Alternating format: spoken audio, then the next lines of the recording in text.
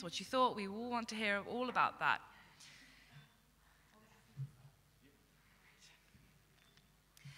So we'll kick off the second session of the morning. Please give a very warm round of applause for James McHugh, Jaahnvi, Dameron, Nandan, and Nidhi Dugar.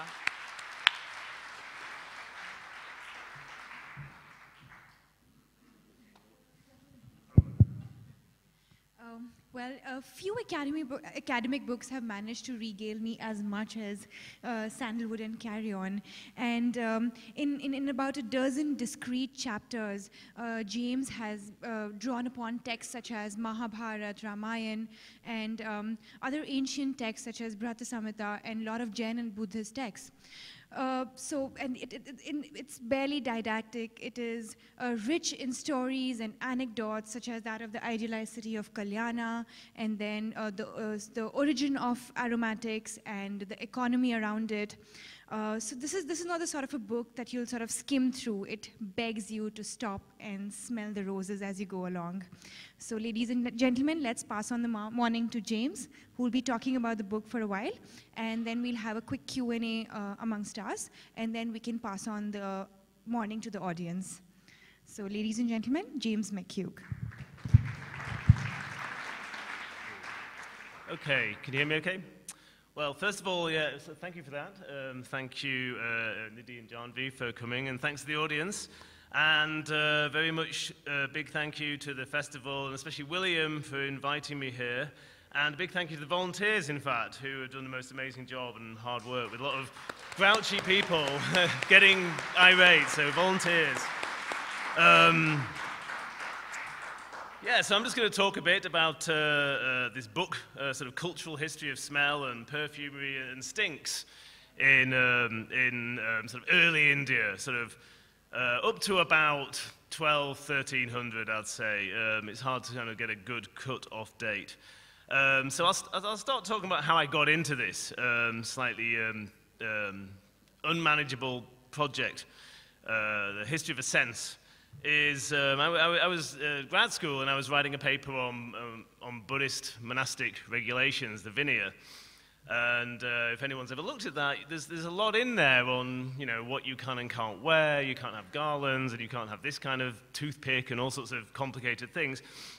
And I was looking at that, and I realized it was hard to make much sense of that, because a lot of the things the Buddhist monks and nuns weren't allowed to do, it wouldn't really bother me if I wasn't allowed to wear garlands, for example. So I was like, obviously this is a rejection or a sort of inversion of some sorts of sort of practices that I don't do, that were quite alien to me. And so to understand, in a way, the prohibitions, you had to understand what people were doing. So I started dabbling in that. And then when I started reading about perfumes, and well, one, I discovered there was an awful lot of texts about them, as not just literature, but recipes and things. And when I started looking them up and trying to translate some of the vocabulary, almost in all the Sanskrit, actually all the Sanskrit dictionaries typically would just say, whatever Sanskrit word for a fragrant substance, they would just go a type of perfume. And that was it. And that was the end of the story. So you've got to imagine if somebody in a few thousand years' time was looking at, say, I don't know, American literature, and everything was just a type of car. So it was Rolls-Royce, a type of car, like a Toyota, a type of car. Everything's a type of car. You're missing a lot. So I realized I had to really kind of go back to first principles and do a lot of philological work to kind of, reconstruct what was going on and what was posh, what was common, what these, things meant, these different aromatics and different combinations of aromatics and smells. So where do you begin with something like that? So the first thing I looked at was how smell worked. How did people think smell worked? People did have smell as a discrete sense, which, not all cultures might sort of break down the balance of the senses in the same way, but in ancient India, Buddhists, Jains, and Hindus, they all had, there's a sense of smell. And how did smell work? Well, certainly for most of the Hindu philosophies, smell is the quality associated with the element earth, the earth element, which has some various interesting things going on there. So the earth element, anything made of the earth element also has all the other sense qualities. It's the most sort of rich in sense qualities. So an earthy thing, think of a lump of damp clay. It has a smell, it has a taste. You can see it, you can feel it. You know, it's multi-sensory. So perfumed, smelly things are multi-sensory by definition in this philosophical theory. And how does smell work? Well, what happens is, it's actually quite sophisticated, and they sort of deduced that smell it consists of particles that leave the smelly object, like say a jasmine flower, and the wind carries them. One of the words for wind in Sanskrit is sort of the thing that carries smell, odor. And the particles get blown to your nose, and there they enter and touch your nose, these bits of the stuff, and you smell it. So also you get this strange thing going on with smell in sort of classical Indian thought, where it's both a contact sense, it's like you're touching the thing, you actually are touching bits of the stuff, but from afar, like vision. So it's both tactile and contact. So you can be kind of polluted by smells, and it's quite intimate in a way, but it's also, you can do it from afar. So at this point, in fact, have we got earth ready? We have. So at this point, we're going to circulate some smell of earth, because there is this very, very deep connection between odor and earth in India. And actually what I'm going to circulate here is not an ancient Indian type of fragrance. This is a thing, oh, it's going around now. This is an itud, a more recent technology of distillation. And the way they make this is the most fabulous perfume, really. It's natural, completely natural. Is they make little, this is from Kanauj. I bought it in Jaipur. There's a good shop for these things. They make little kind of clay bowls out of sort of smelly clay that's probably got a lot of bacteria in it, because that makes the earth smell. From, say, the bottom of a well, they make these lightly fired bowls and then steam distill them and circulate the steam in a sort of neutral oil, or sandalwood oil sometimes. And so that's what you're getting there. And it's meant to be the smell of the earth after the first rains. It's a very cooling fragrance. So that's earth, the smell of earth. And then also, how did people classify smells?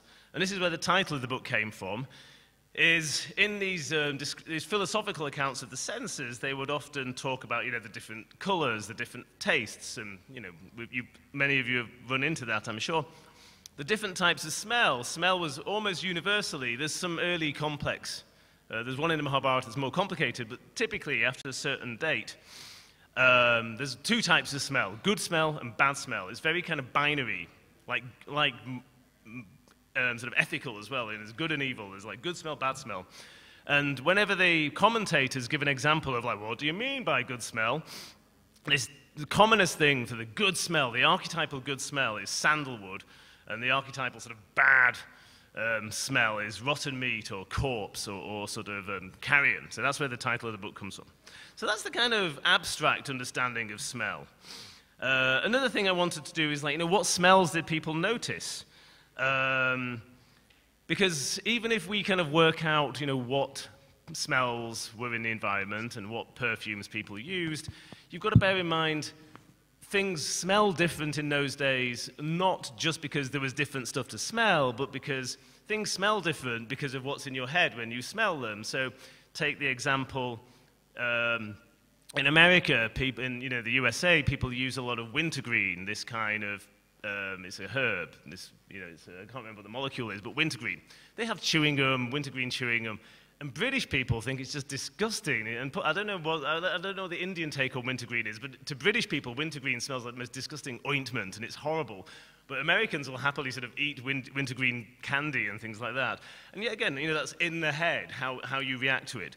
So I wanted to sort of get a bit of a sense of how, you know, from very elite Sanskrit texts, you know, your materials are pretty limited, but I wanted to get a bit of a sense of that. And one thing I was particularly keen to do was, you know when you have like a wine taster and they kind of go, oh, it's got, you know, Belgian chocolate and hazelnuts and, I don't know, brown sugar and things like that. But they assume that the person reading the wine review knows that, unless it's a really pretentious wine writer. And then it's notable that they're trying to sort of alienate you by, like, you know, mentioning smells that they know you won't know.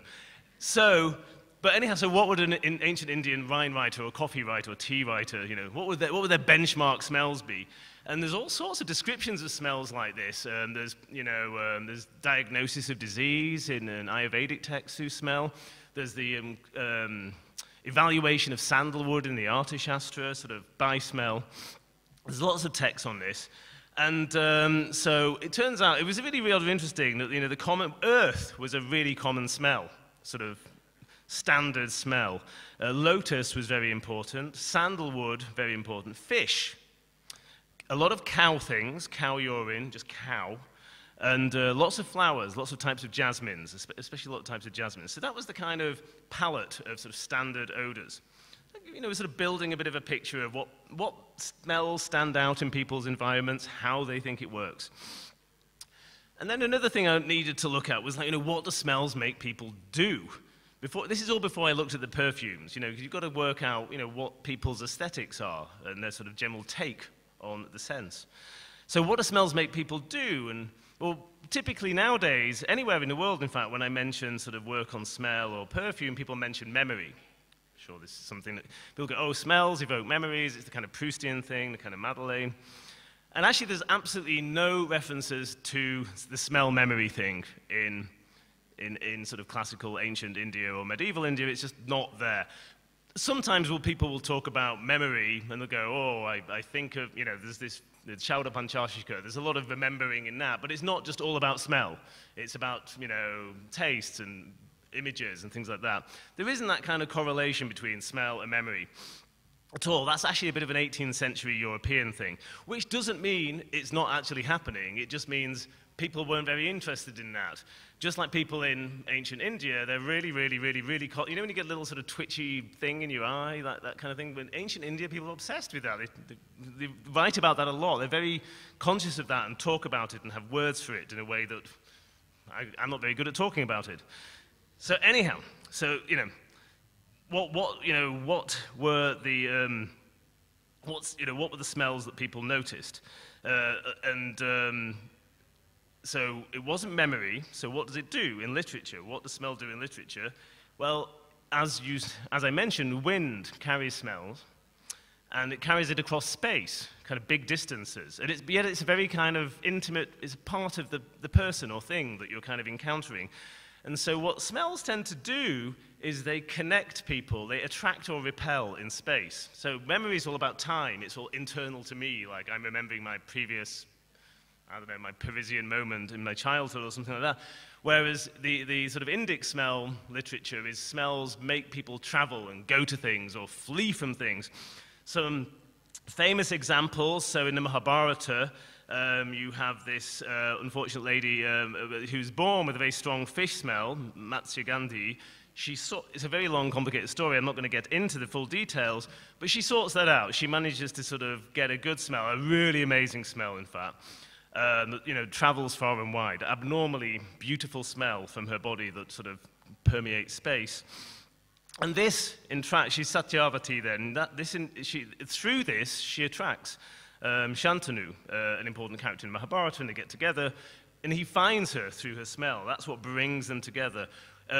Krishna, when he was a child, is sort of suckled by this demoness, Putika, who's sort of trying to sort of poison him. But such are Krishna's powers that she sort of dies, and when they cremate her body, it smells of agar wood, which we can talk about afterwards, perhaps. It's a bit of agar woods, what agar bhatti used to have in them, not so much anymore. But anyhow, a very, very valued incense. So she smells of agar wood, and this is in the Bhagavata Purana, and this attracts, everyone's like, wow, that's an amazing smell. So they all go, a lot of people go, and they see Krishna, they're attracted by the smell. You also get things to deter people, well, more demons. So in various medical texts and sort of tantric exorcism texts and things like childhood diseases, you will have these sort of stinky incenses with sort of things like vulture toenails and dung that you burn to kind of drive things away. Another thing that smells do is they just make people happy. They make people happy, and they can also be very arousing. So that's what smells make people do. Given these powers of smell, obviously makes sense to manipulate them. So that's where you get into perfumes and perfumery. And then there was nothing, perfumes, and actually the word perfume is very gendered in the English language. In America, men wear cologne and like women wear perfume or fragrance. It's very much less gendered in this period. It's very, obviously it's a class thing because this stuff was often quite valuable, but the gender division is not so present. And what's interesting with the perfumes is what we tend to do now is we kind of distill or manufacture artificial things. They're very concentrated. We mix them all together to make a like nice harmonious thing. You spray it on. It's invisible. Everything's there. A little patch on your neck or a little patch on your wrist. That's it. The way it works in the period I'm looking at, and you still get this in some context in India, is that you would have lots of different different sort of genres of perfume on your body. So you would have like a garland, and your body might be smeared with a paste, a sort of vilepana, which might be like sandalwood and camphor and saffron. You might have perfumed your clothes with incense or your hair with incense. You would have a mouth perfume. You might have hair oil as well, and you've probably been sort of scrubbed with a perfumed exfoliant paste. And this was sort of assembled on your whole body, so you would smell of jasmine and agarwood smoke and sort of camphoraceous mouth perfume and sandalwood on your body.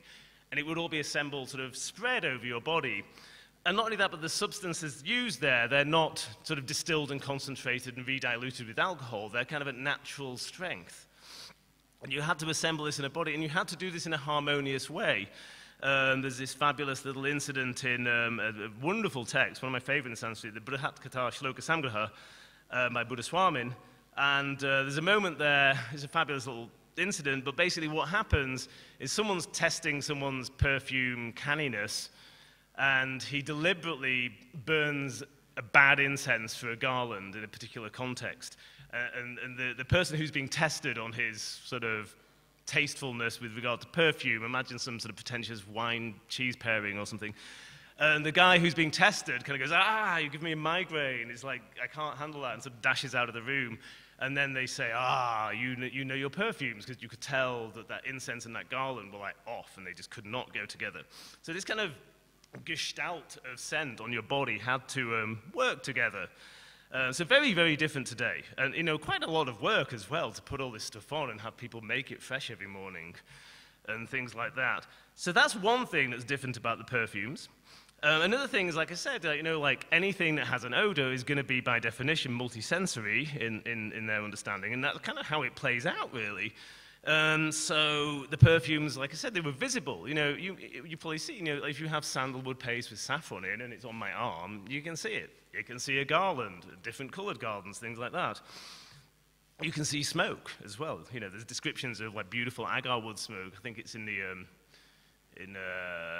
anyhow, Kalidasa has descriptions of agarwood smoke sort of billowing out of palace windows and things like that.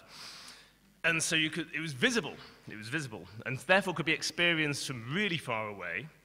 And it was also tactile, so it might be heating and cooling. And actually, they really talked about this a lot. I'm not just sort of making this up. They really talk a lot about musk being black. All sorts of poems. It's in the Gita Govinda where they kind of make an ink out of a black musk and say they'll paint like a deer on a woman's face, which is, the moon has a deer on it, and so it's like your face is like the moon. I painted some, black musk on your face. And so, there's the colored aspect of it, and then there's the temperature aspect. So, say, musk, agarwood, and saffron are very heating. And actually, perfumers still believe this today. They're very funny about what they'll put on you in a kind of cold season now. Camphor and sandalwood are cooling. Say, camphor is white, musk is black. And actually, there's a very famous thing of this that people don't often realize is camphor is the Hindu god Venkateshwara has this very distinctive appearance with this kind of like large sort of trapezoid of whiteness on his face. And that is a huge piece of Borneol camphor, which is the sort of classy camphor that they put on every once a week. They mold on, and in the middle of it, there's a streak of musk. And you can see that. You can see that in images. You can see that from way off in the temple. You might never smell it. And that's a really good example of how strikingly visible these fragrances were. And so they were multisensory, and ours aren't anymore. I mean, the bottle might be pretty, the advertising might be pretty, but the actual perfume's invisible. None of you can tell if I smell what I smell like from where you're sitting. If I was wearing ancient Indian perfumes, you'd know. Or you'd be able to imagine, or you wouldn't if you were so poor that you'd never smelt them. You might just go, well, I don't know what that smells like, but I've seen it. So that's one thing. Another sort of visible thing you had was the flowers. Very important, the flowers. Yet again, they weren't, sometimes people disagree with this. The perfume text, they weren't distilling at that point. And the flowers were experienced in the form of garlands. So, temples would have, temple gardens, like gardens and things like that, which some of them still do. And garlands are yet again an interesting thing, because they're very ephemeral, an individual garland. It just lasts a day or half a day in the hot weather. They're seasonal often as well, so, you can only wear certain flowers at certain seasons, because they don't necessarily all flower all year round. They're not concentrated, they're not distilled, and the economics of that is very different to what you have when you're, if you take something like jasmine and you distill a load of it and put it in a tiny bottle, you can smell that jasmine all year round. You can take it to somewhere freezing cold where you never get jasmine growing naturally. But when you're dealing with flowers, it's local, it's seasonal, so it's temporally and spatially very limited. So that's what the perfumes were like. So quite different from ours these days.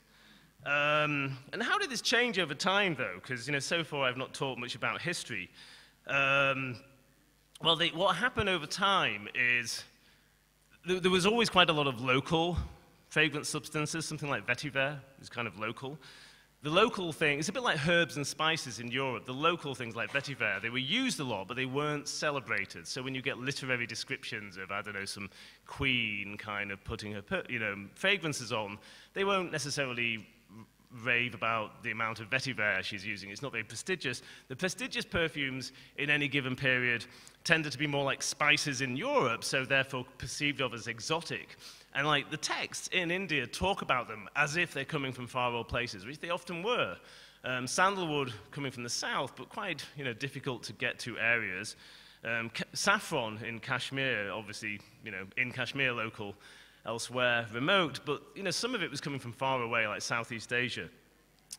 And what counted as far away but close enough to be getting into sort of the culture changed over time. So you have this development of the palette of aromatics, where so in, say, Vedic texts, you have flowers, you have, you have this stuff, costus root.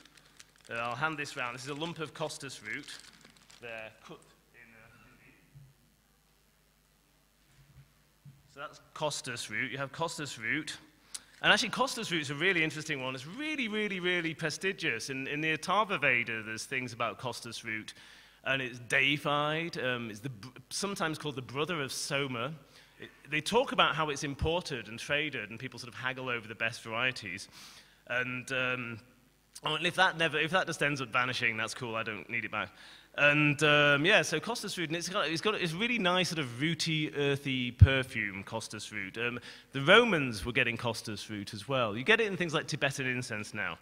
And then another one that's very mentioned in Vedic things is guggulu.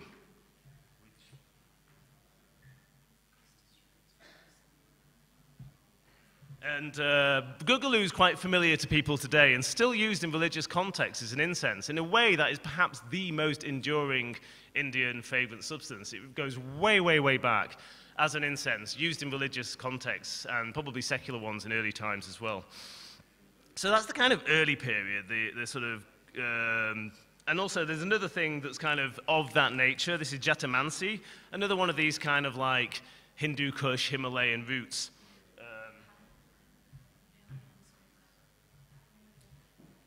They're not from that far afield, to be honest. They're kind of like very much from sort of South Asia, really. By the Epic period, the prominent, they're not so prominent, they're around, but by the Epic period, the prominent things are sandalwood and agar wood, these valuable woods. They loom large in the Epics. And then there's a huge sea change, in fact, around the Gupta period, where musk, camphor, and things like saffron, they appear. And then, like, from then on, there's a bit of a stability in the kind of canon of great fragrance, which would typically be sandalwood, agar wood, musk, camphor, saffron. They're the kind of great perfumes. And then at a later period again, civet, roses, and ambergris appear. And yet again, they're kind of new and they're exotic and they're highly valued. And at this point, I want to hand around the Hina Itter, because this illustrates two things. So this is another one of these distilled things. It illustrates two things. One, it kind of contains like a kind of weird scent palimpsest, this whole thing. It'll have costus root in, it'll have jatamancy in, it'll have things like sandalwood in, and it will probably have like roses in as well, because they do a sort of layered distillation. So this kind of like has all these things in it, sort of building up over time. And it also does that thing. They distill flowers into Hina. This Attar Hina, it's very warming in winter. They distill flowers into it, and they also have all these roots. So it kind of combines in one little thing the garland and the paste and the incense in one thing. So that's an interesting, it kind of proves 2 points. That it's strange stuff. If there's enough on the stick, maybe rub it on your hand and see how it goes. I like it, but it's a bit of an acquired taste. So that's an Itter Hina. That's, like I said, that's a more recent development, but illustrates some of these points. And there is a continuity till the present day, like Gugaloo, for example.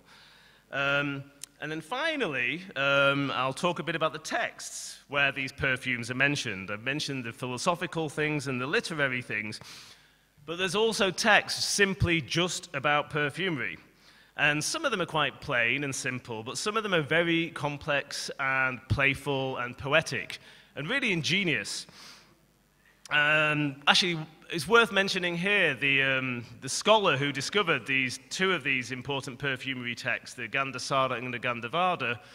The earliest stuffs in the Brihat Samhita Varahamihira, is this wonderful scholar some of you might have run into, P.K. Gode, who was at Pune in the Bandaka library there, and his work on Indian cultural history is the big inspiration for mine. I owe him a lot. And also a scholar who used to be at Aligarh University, S.R. Sharma, does history of science. So, a lot of this is really coming from previous Indian scholarship who sort of paved the way. But yeah, so these texts are really clever, and two things that are really worth mentioning is the names of perfumes. So if you think like nowadays, perfumes have like kind of weird tacky names like Obsession or evocative names, things like that. And you tend to think, oh, well, that must be some marketing ploy, you know what I mean? Like, they didn't used to have names. But it turns out these texts, probably 13th, 14th century, it's really hard to know, in fact, with these ones, they mention perfume names, and they're kind of quite crazy. There's ones, a lot of them are kind of erotic, so they're kind of things like arouser of Kamadeva, or sort of inflamer of Kamadeva. Or sometimes they're called after varieties of arrow, like really vicious types of arrow, because Kamadeva has, bow and arrow, so it's an arrow, this perfume. There's a beautiful one called Moon Juice, which is kind of obviously cooling, or Southern Wind, which will be cooling as well. There's one called Shame of a Respectable Woman. There's this fabulous one. There's this one, it describes all these ingredients, and it's called Kogachati. So, who's going, or, who's he? Who goes there? Which man goes there? Which person goes there? Who's he? Let's say who's he is sort of a loose but kind of more accessible translation. And the recipe kind of reads, like use agar wood, gugaloo, this, that, the other, ghee, or whatever, and mix them all together, and then you get the incense called Who's He? Which is called Who's He because whenever you perfume your clothes with this and walk down the street, everyone will say, Who's he? It's like, and this is like, I just think this is amazing. It's just so kind of modern and like, And then finally, there's this other one. It's kind of hard to explain. There's this one verse. It's like crazy. It's like a kind of cryptic crossword. So it looks like a really, really sort of po-faced, sort of moralistic verse, but it's in the middle of all these weird novelty recipes, a bit like Who's He? And it looks like, it just looks like a load of disapproving statements. One of them, the first one, for example, is kind of like, too much ornament is the shame of a respectable woman. And then it kind of lists all these things and says, oh, this is chaos, sort of kolahala. This is kind of like, oh, madness, sort of naughtiness. Sort of over-the-top, frenzy, something like that. It lists them, but then there's this Marathi commentary in another text, sort of breaks it down, and it's completely the maddest thing. So say the decoration is the shame of a respectable woman, well, that splits into two. So we have the shame of a respectable woman, and the Marathi commentary explains that would be fingernails, because if you've ever read the Kama Sutra, people, you know, there's the whole scratching thing, and if you read quite a lot of the more sort of erotic literary text, there is, like you get this in Gita Govinda with the whole sort of fingernails being a bit incriminating, the sort of scratch marks. So, you know, like, shame of respectable woman is fingernails. And then, well, what's fingernails? Well, the word for fingernails is naka. Also refers to a rather peculiar perfume made from the operculum of a kind of a shank, a kind of a conch shell, which they use in incenses quite a lot. And all the parts, and then, so what you do with this thing is you take this moral verse, you chop it up, you work out what the bits are, and then each one of those words has a double meaning, and then you take it away and you make it, and you've got this kind of crazy cryptic crossword puzzle of an incense recipe. So, I mean, it's really clever stuff and actually very difficult to sort of translate. I mean, you can imagine it's kind of almost impossible to translate that kind of stuff. So, yeah, so, I mean, I'm pretty much done here. We'll kind of go and talk about all this now. But, yeah, I mean, I guess to sort of sum up, there is all this amazing sophisticated history of Indian perfumery. And like I said, I just went to a shop, the Imliwala shop. It's very good in Johari Bazaar, and like they sell all these things. You can buy all these things. You can, and actually, the place where you can really see the process of making these things really well is on a huge scale. Is in Tirupati at the back of the temple there. They have these great big sandalwood grindstones like oil drums, and these great big logs of sandalwood, and they make camphor and saffron, and that's kind of probably what you would have had on a sort of regal scale back in the day, But it's still going on, this, as well as the Itters, which are a bit later. But this other stuff, you know, is still there. But it's wonderful stuff. If you ever wear it, it's amazing. I mean, people do a bit, but I feel like, you know, it seems a pity people don't wear it more. So, yes, let's kind of continue the conversation over here. Oh, and this is some Borneo camphor. Sorry, this is what, there's lots of types of camphor. It's complicated. This appeared quite early, around the 3rd, 4th century. This is what Venkateshwara has on his head. And when it appeared, it was so valuable, because it was coming from, say, Sumatra, and you have to chop down these huge camphor trees. Inside they'd have a few cavities in which this would crystallize naturally. Then you've got to bring it from Sumatra to India and sort of bring it across India. It was so valuable. And so it was, you know, that's why the camphor flame in a temple was like such a lavish thing. But camphor got really, you know why camphor got really cheap is because they discovered that it was essential to making celluloid for the plastics industry, so they had to kind of get a good synthetic camphor, and that made camphor dirt cheap when they synthesized it, which has kind of messed with the ecology of Hindu temples, a lot of which have banned camphor because it's just too much. So it's kind of, it's movies and photography, in a way, that have sort of meddled with the ecology of camphor in Hindu temples. So that's some Borneo camphor. You're probably familiar with that. That's the one that's vaguely edible, but don't eat too much. Like, it causes like kidney damage or something, but anyhow.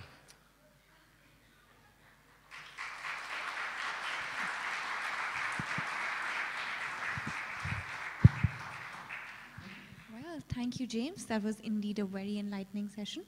So we've spoken so much about the Eastern theory of smell. And as we know, it's not only just aesthetics, but it also draws upon medicine, wealth, statecraft, and so much more. How different is it from the Western theory of smell is what I wanted to ask. And what do you also think about this, Jaahnvi? I mean, you've traveled the world with your perfumes. How different is it? What is the approach to perfumes in the West? So let's begin with James, and then we can... Yeah. Okay, is this working? Yeah. Yeah, well, I mean, I think there's that thing that, like, it's a bit like with gemstones as well, in fact, that within South Asia, people had access to a lot more of these things. They were commoner, there were more types of stuff available. They had a lot of these things in Europe, but they were a lot more sort of arcane and from far away than they were within India.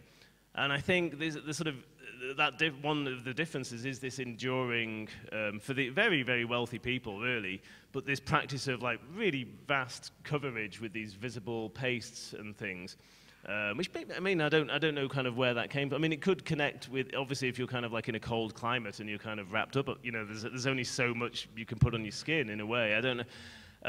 The kind of display of these things on the skin.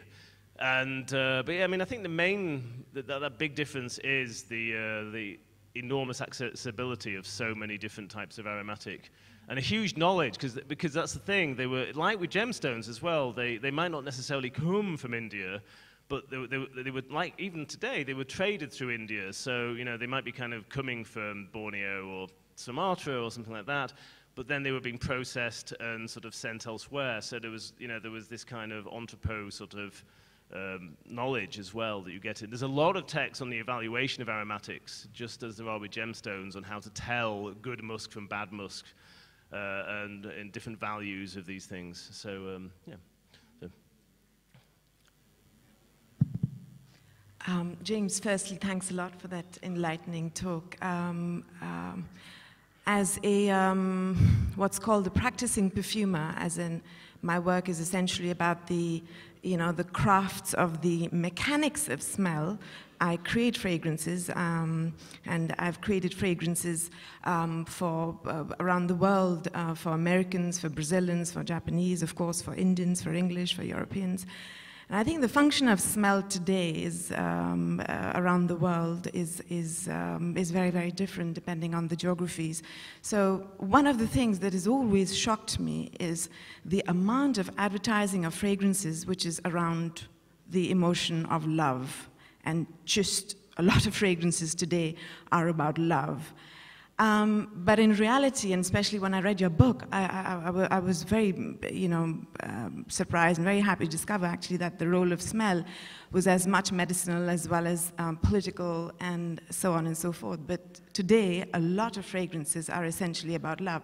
But I think, for me, the biggest departure creating smells around the world is certain ingredients being perceived as being more masculine and certain others being more feminine. So for example, India is amazing. India is amazing because it's it is probably the only country in the world where men actually consume more perfumes than women.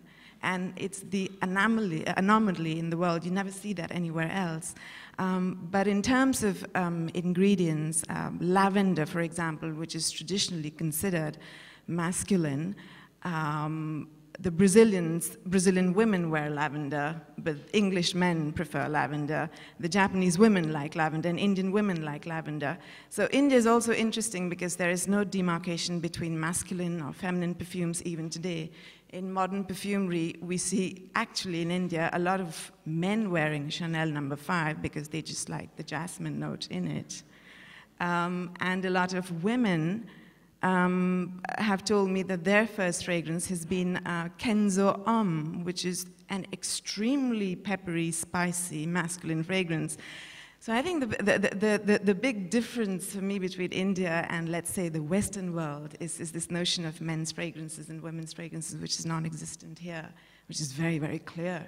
In Europe, even today, people ask me, oh, when they smell something, is this for men or is this for women? But in India, that never happens. So, I'd like to inform you that Jaahnvi is perhaps India's only perfumer. And she's based in Paris, and she does travel to India and retails her perfumes here as well. So I wanted to ask you, when I was writing about Ittarwalas in my book, The Lost Generation, I came across this a gentleman who was okay with his wife and his daughter making the perfume in their workshops, but he was not okay with selling them in the stores because his what he thought of it was that women, he was a Muslim entrepreneur, and what he thought of it was that women it's okay for women to work behind the doors. They cannot be displayed as wares in the shop. So do you face any discrimination as a woman perfumer? First, thanks for the introduction. I am the country's only fine fragrance perfumer, which is, you know, what happens in perfumery today, and then I'll get back to your question directly, is that earlier on, like in your book, we speak about perfumers who blend everything from medicinal oils to pastes used for deodorizing the body to hair cleaners and to perfumes. Today, we're all very specialized. So for example, as a fine fragrance perfumer, I work with fragrances that are meant to please, that are worn on the skin, but my colleagues work only with soaps, and then I would have some colleagues who are very specialized only in fragrancing detergents, which which is by far the most complicated of perfumery and so on. And there are other perfumers in the country who are actually very specialized in soaps, because Indian soap fragrances are still considered one of the finest in the world, and you know, it's the world's largest consumer of soaps. But going back directly to your question, which I think is more of, you know, a larger social problem than related to perfumes, but women in perfumery have come a long, long way. Yes, I'm the country's only perfumer and the country's only female perfumer working at a global scale. But even globally, I mean, we're probably just 10% of the entire perfumery population, and we're only 5,000 people globally who work in this field of smells. But there is one last bastion where there is no woman at all, actually two. One is in the trading of ingredients. It's, for example, the buying and selling of jasmine, which is like the stock market, which happens every morning from 2:30 a.m. to 6:30 a.m. And I attend these things from time to time. There are no women in that. And the last thing is a bit the invention of new smells, because a lot of work today as a contemporary perfumer is creating new smells that we have never smelled before. So, for example, a very popular fragrance called Isemiyake has the smell of seawater in it, which is a new invention which was done in the late 1960s. So, you know, that last bit of creating new molecules is a very, very you know, it's a very closed group to women. Still, I don't quite understand why. It's perhaps there are not so many female chemists or something like that. But I don't really know. But yes, but things are improving, and it's actually quite fun to be a girl perfumer. So that's for you, James. In your book, you state this, that in Nyay Manjari, which is the 9th century poet Jayanta's work, he claims that there is a penance for smelling impure substances, which itself is an act of sin. And even in Manu's law code, you know, he says that making a Brahmin cry, smelling liquor, or substances that should not be smelt, cheating, and sex with man, these traditions call these sins that cause exclusion from the caste. So what are these smells which are so base that can cause an exclusion from the caste? And could you dwell upon this, like the association of smells with caste in ancient and even probably current India? Right, yeah, that's a sort of list of sins. It's very much sort of aimed at sort of a Brahmin male, that in Manu, and that's a list of sort of secondary sins. The kind of, say, the sort of primary sin will be like killing a Brahmin, and then making a Brahmin cry is the sort of secondary one. So the primary sin there is drinking liquor or surah, and then the secondary sin is smelling liquor or things that shouldn't be smelled. And the commentaries tend to expand that into liquor, which there's quite a lot on that, in fact. And it's sort of socially, it's hard to get your head around. I guess it might be hard sometimes to avoid it, if, you know, because smells travel. So it kind of, and also they mention onions and garlic. So it was basically the stuff that, you know, it's the same stuff that you can't eat or drink. You can't smell it. And I guess it's sort of, I guess it's maybe how it functioned. Well, one, like I said, there's a kind of structural parallelism between the primary sins and the sort of secondary ones. So they had to kind of get it in there. And smelling, I mean, there's a phrase I've heard quite a lot, is a sort of smelling being half of eating. And if you buy garlands in a temple and you sniff them before you offer them, you can't give them. It's like taking a bite out of the food or something. It's juta. And so I think it's mainly that.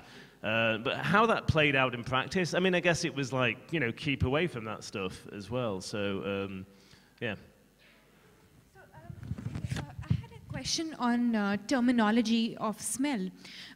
You know, in the new age terminology of smell has to do with terms like oaky and buttery, and you have you know, fancier terms which are associated with elitism and sophistication. Whereas the smells, the notes of smells that you mentioned in your book back then were goat urine, and there was cow dung, and there was ghee. So do you think that back then smell wasn't so much to do with sophistication as it is now? I think, well, it's interesting. I mean, perfumery was about sophistication. Right. But it's true, there is a contrast between the sort of wine writing. I mean, there's some fancy coffee shop in Los Angeles, and I remember there was one of the coffees, and it was like, this is like Swiss chocolate. It's just like, what's, you know, as opposed to Belgian chocolate. It's like, well, how am I going to know the difference between that? Or really obscure things. And so there's a kind of certain, like, Swiss chocolate in there. Whereas definitely these very, very highbrow, scholarly Indian texts, they tend to be things like lotus, fish, you know, cow. And so there is a much more sort of democratic sort of smell world they're talking about. And I always think it's interesting because, you know, you can read these more philosophical texts and they're in Sanskrit and they're ancient, and you can sort of have this vision of this very sort of serious, highbrow person. And clearly that person was at least aware of this world of streets and cows and goats and rotting fish. And it's kind of nice to sort of see that sort of humanity in these sometimes rather very scholarly dry texts. So, yeah. Could you dwell on that as well, Charlie? It's very interesting what we've done to perfume vocabulary today. In fact, amongst the perfumers, amongst us, we have a very specific vocabulary. Smell doesn't have vocabulary, by the way, but we give certain, for example, we would describe an absolute rose as being woody, cheese-like, lemony, clove-like, etc. Going to fishy smells. In our fragrance perfumer's palette, we don't extract fish, but we do have fishy smells. For example, we consider the smell of cardamom slightly fishy. We consider the smell of an extract of algae, obviously fishy, and there's a whole bunch of other fishy smells. But it's just that we don't talk about it anymore. We talk about it amongst us, but when we communicate with the public, we've become terrified about talking about goat urine or you know, cow dung or whatever. We still use a lot of fecal smells in fragrances. No good fragrance today is possible without actually using an animal note. And we just don't talk about it because we're terrified of how people are going to react. You know, even a simple thing, I remember I created a top note, which was a cucumber note, which is very rare in modern perfumery. And the marketing team wanted to call it apple. Because it just works well with people. They want to hear apple and they don't want to hear cucumber, which is just an ugly thing. Then there's this very amazing fragrance in the 1940s, which was called coriander, and the inspiration was coriander, but that fragrance died because it was called coriander. So we were unable to call things, who am I, and there she goes, and you know. I think James circulated the gugulu around. So gugulu, like he said, was basically the fake sandalwood, which was made from neem tree bark. Oh, well, there's a whole load of stuff in perfume texts on how to make sort of artificial things. So, you know, you can buy really cheap sandalwood pellets that are kind of just for rituals, and they might not necessarily have much. So there's a lot of stuff on how to make artificial sandalwood. That's what my question is about. So what are these artificial aromatics, and how have they changed over the year? From the synthetic perfumes that we have now, how have these artificial aromatics changed over the centuries, in fact? Let's put it that way. Well, it's true. I mean, I've not looked into the modern ones, but there's a lot of these texts do have a whole section on how to make, say, you know, artificial camphor. You know, is it synthetic, artificial, fake? You know, it's hard to know. They don't seem like embarrassed about doing this, so I think it really is kind of like the cheap version. I mean, when you buy Gougaloo, when I was buying that the other day, there were 3 types I could buy. There was 3 qualities, and, you know, so it's still like that. But yeah, there's an artificial sandalwood they give where you fill and you kind of cut a neem tree down and hollow it out and fill it with Gougaloo and build a fire around, cover it in clay and build a fire around it, and then you get this sort of artificial sandalwood. So there's obviously a market in that at the same time, yeah. Maybe the modern version you could dwell on. The last time we created an all-natural fragrance was perhaps in the late 17th century. So I don't know of a world of natural fragrances, honestly. The first synthetic molecule in, let's say, global perfumery was developed in the late 18th century, and then that created this incredible house of fragrances called Guerlain. I can't imagine creating fragrances without power synthetics, and these molecules actually cost millions and millions and millions of dollars to produce, and we use them not only because if we would use, let's say, an all-natural palette, every fragrance would smell the same because our palette would be limited to around about 300 ingredients. But today we use thousands of different molecules in fragrances. I think, you know, I'm not going to details of, but invention in smells is what drives modern perfumery. Yeah, actually, that's something that, like I was talking about, the sort of development over time of the perfumery palette, is this is something that's very distinctive about the Indian perfumery, is that if something cool comes along that's new, they just take it in and they add it to the mix. That's and Indian they're not scared general, of isn't yeah, it? they're not scared of artificial. So, like you were saying about the kind of the marketing tends to push the natural, and people are very pro-natural. Whereas Absolutely. The reality is not. People don't yeah. want to hear that Yeah. their fragrance has synthetic stuff in it. Yeah. It does. There isn't a single smell in the world today that is entirely natural. Even when it says natural, it's just not possible. Yeah. It's toxic. I mean, a lot of natural stuff causes allergies. So unless you Yeah. produce it in a specific way, isolating the allergens, you cannot use only natural ingredients. And that is totally consistent with the openness to innovation that I saw in the recipes. So, you know, artificial's good in the past and today. So people don't like to hear that, though, but yeah. I'm desperately trying to make synthetic sexy. It's very, very tough. We need a marketing team for that, I think. Well, so before we call this a wrap, let's have some questions from the audience. We'll take 3. And we'll have all the questions together, then you can answer them perhaps. So what about the lady sitting behind Willie?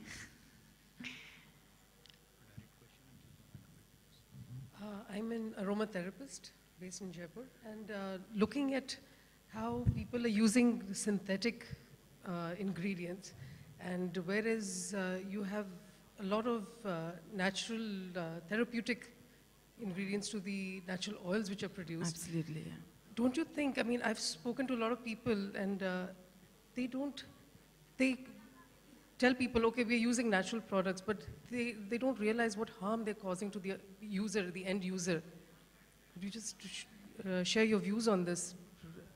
Should we take all the questions together, yeah. and then you can probably, it'll be easier. The gentleman in the turban, please. Sorry, let me take it from you. My question is specifically to you with respect to abstract smell, which you mentioned. It is quite poetic about it. You just try to elucidate that aspect of abstract smell with respect to perfume, which you mentioned. Abstract smell. Right. And the lady in the 7th or 8th row, yeah. Yeah.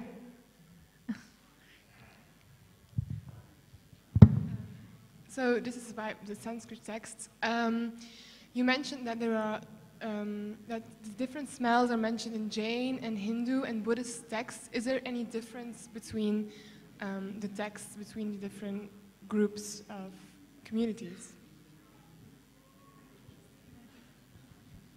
Yeah, with the first one, I mean, maybe it's more appropriate for Jaahnvi, but I mean, obviously, smell, aromatic substances play a huge role in the Ayurvedic system, and actually, probably you wouldn't use these artificial ones for that, like the artificial sandalwood. It wouldn't have the correct qualities in that time. So certainly, I mean, there's very little distinction in a way between sort of spice, medicine, perfume at that period. And I think for medical purposes, you know, you would want the real thing at that point. Yeah, but. You know, it's interesting. I'm a fine fragrance perfumer, and I know nothing about aromatherapy. It's a lack of knowledge on my side, but it's also the way we're taught to be perfumers today. Our role is not to heal the world, and I think that's sad because all the natural ingredients in some way have healing properties. But we're unaware of it. We're very concerned with the aesthetics of smell. And so I think I didn't quite get your question. Is it about, does synthetics do harm? Or was your question about, are we not communicating enough on how synthetics harm the skin? Or?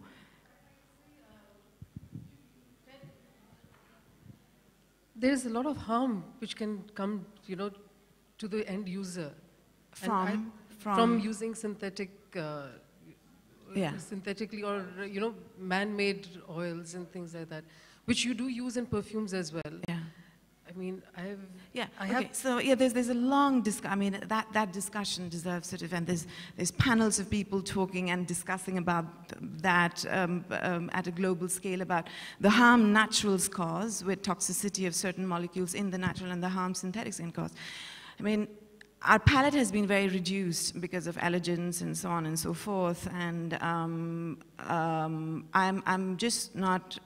I'm not convinced enough about harm synthetic cause and harms natural causes and all of those things. I think we just don't know enough about it. I'm not sure just, being synthetic, being of synthetic origin doesn't mean that it's harmful.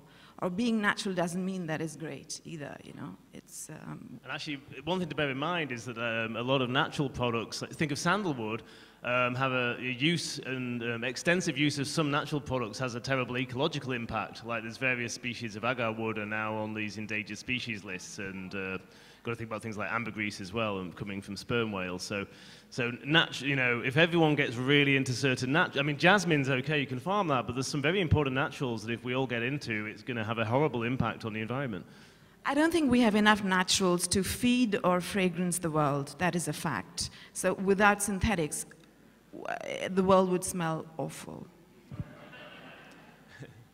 Okay, so I'll just take the next question. Yeah, so when I meant sort of abstract there in a more sort of philosophical sense, and like I said, in that context, smell is the quality of earth for kind of like more the sort of Hindu philosophies, and earth has all these other sensory qualities as well.